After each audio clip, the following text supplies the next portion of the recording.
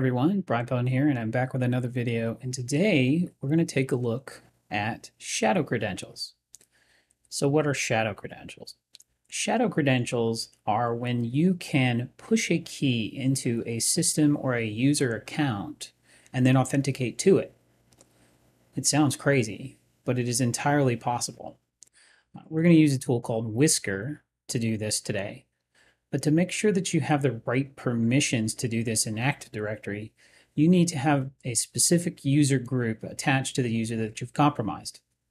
In this case, if you're looking through Bloodhound scans and you have found a user with the key admins group, you'll then be able to do this attack. But let's take a look at Clint here, our typical victim. And if we just do net user clint.barton, and then we go domain, we will see he is part of enterprise key admins and key admins, right? Outside of that, he's just a domain user, right? He may be a local administrator. You're going to probably want him to be a local administrator for this attack to work, or at least escalated to an admin somewhere in the network to make this attack work. But let's go ahead, we'll clear it now, and we're just going to use Whisker. So we will use Whisker to add a credential to our target. So we're going to do whisker.exe, add target 2016 labdc dollar and domain hacklab.com. Now before we get started here, I'm going to do this entire demo with Defender on. Now I've obfuscated some of these other tools, right? I've obfuscated Rubeus. If you're interested in seeing how I obfuscated Rubeus, check out my other video on defeating Defender. I'm going to use that particular version that I made for that video for this video. Also, I'm going to use a funky version of Mimikatz that has been used through a loader. And that loader, I just changed the name of it and loaded it through this loader. And it's called Hawan loader. And it's fully encrypted, and Defender just doesn't see it. It will grab it on behavior. Probably later in the demo you may hear it grab it. But it is very much slipping right by Defender, all these tools, and they're executables. So we're not using PowerShell in this demo. I know I typically use PowerShell as a weapon. I'll use AMZ bypass. But in this one, we've just obfuscated and loaded our way around AV. And just to prove that, let's take a look, and you can see real-time protection completely on here. So we're going to run this whole demo with it on. So like I said, Whisker almost never gets detected. I don't know why. Nobody flags this as a tool. I think this is still a little bit theoretical to a lot of people. So it's not being flagged as a serious tool at this point. But one of the really cool things about Whisker is it gives us the output we need from Rubeus to run it. So all I have to do, run this tool, and there it is. It's generated a certificate. And notice it says, now we just take Rubeus and do ask TGT. The user, the certificate that we created and attached to that account, the password, and the domain controller, and then get credentials show. Now this is important because it gives us the NTLM hash that we need to do the next step in the attack. Next step in the attack is to overpass the hash. So we'll take everything from here all the way down to here, and we're going to copy that, right? And I'm not going to use Rubeus. I'm going to use my version of Rubeus, Hagrid. Hagrid is my obfuscated version from my Defeating Defender video. If you're interested in how this works, check it out. But we'll take Hagrid and we'll paste everything. Oh, I did it twice. Let me clear that out. We'll go back to Hagrid here.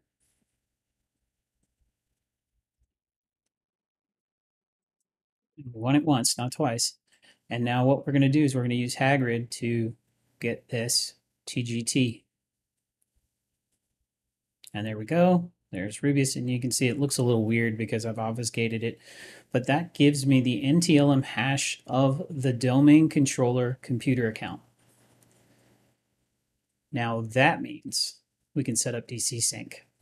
If I have the NTLM hash of the domain controller account, I can set up DC sync. But first, I need a ticket, right?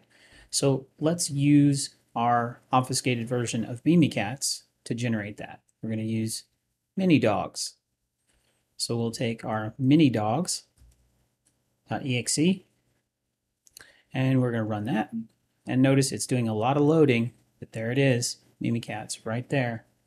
And we'll do privilege debug.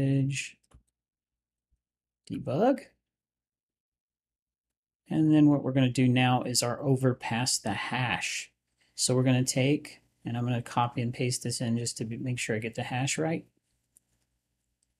But you'll take the hash that you got from the output of Rubeus, which this is the NTLM hash over here, 62211. That is the NTLM hash, our domain, our user, and then you're going to do sec URLSA pass the hash. So what we're doing here is an overpass the hash, and I'll show how to catch that here in a minute. There's multiple ways to catch this particular attack chain. This is one of the better ones because overpass the hash has a really interesting signature. So let's take, and there we go, we've overpassed the hash, and what it does now is I have a Kerberos ticket from the domain controller, right? So if I go klist in here somewhere, well, not in that window, it'll be over here, but I don't feel like messing with that too much, but we can do that. I'll have to get out of Mimikatz. If I do klist here, you can see in here we have LDAP 2016 lab DC right there, right? So that means I now have a ticket from the domain controller as the domain controller, which is really cool, right? I've got a Kerberos ticket of the domain controller living on my host here. So I've overpassed the hash, right? So now that I've overpassed the hash, I want to set up DC sync.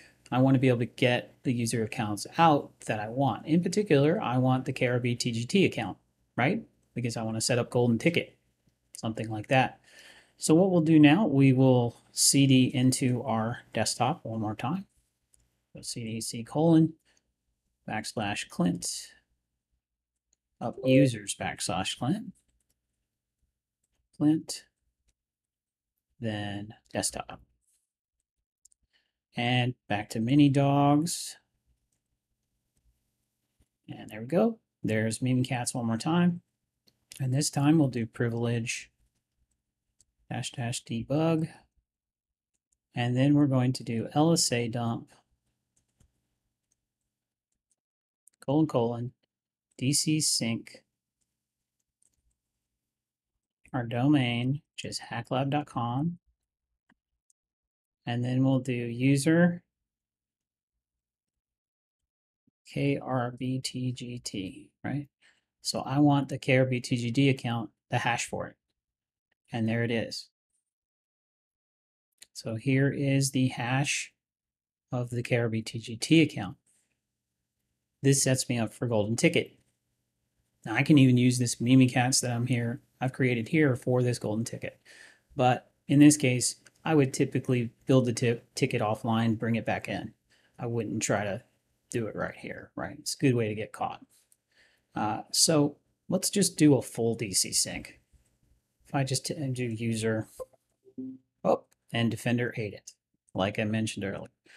Defender will eat it on the behavior, but I already have everything I need. I've got the hash. I've got all of the stuff that I need. This attack was completely successful. I could, if I wanted to, I could literally just copy it back down. Defender won't know it. It will run again over and over and over again. It's just a weird behavioral detection that it does, and it'll eat it. But fully successful attack, right? Very cool. So how do we detect this? How do we stop this from happening?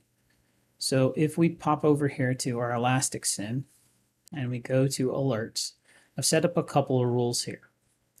In particular, the first one is overpass the hash behavior, right? Overpass the hash has a very, very specific signature. Now, it can be prone to false positives sometimes, so you want to be careful in how you configure this. Some tools out there will do this same behavior that Mimikatz does, and in doing so, they will throw your SIM off, right? It'll be something like a LAN management utility or something that's doing weird ticket behavior will do this particular action. But what we have here for our rule is we have event code 4624 and win logon event type logon type 9. Now that type 9 is very strange. It's not a normal login type. It's not something you see every day. We also have the logon process name of sec logo and the target linked login ID of 0x0. It will always be that. So if we take this and copy it out, and we'll just hop over into Kibana and do the query from the rule.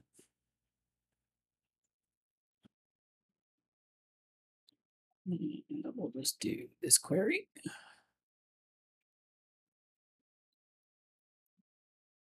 We can see we're going to have a few of these logs because, well, I've done this attack a few times. But if I pop over here and I open it up and you take a look at the log message, this is what you will see. We can see Clint Barton here. We can see Hack Lab. But the strange thing that we see is this sec logo and the login type of 9. So that is the overpass, right? We caught the overpass. Now we also want to be able to catch the key credential link being attached to the account. So I set up another rule for that.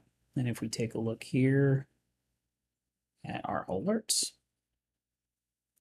I have key credential added to domain controller. Now in this case, you will need a list of what your domain controllers are. You don't want to just try to run this based on everything, right? Especially if you use Windows Hello in your environment, you will explode if you create this rule and you haven't targeted it well. So make sure you're targeting it well. You want to make sure it's only for your domain controllers that you care about. Let's take a look here. And our event code is 5136 and winlog event data attributes LDAP. Display name MSDSKeyCredential link and winlog event data subject username 2016 labdc $. So that's the name of my labdc. So I can copy this and then I will go over to Kibana one more time and we'll pull this query out.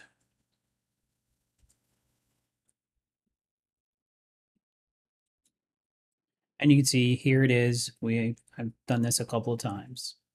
But if you take a look here at the event, what you're going to see is you're going to see the MSDSKeyCredential linkage to the domain controller. So a key was attached to the domain controller with this event.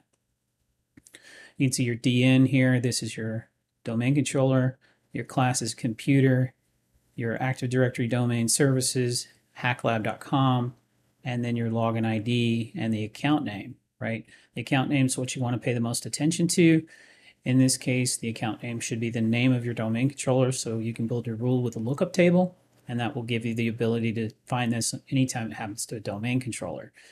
Still, this happening in your environment in general isn't great, but DC Sync is off the table if they can't get this into your domain controllers.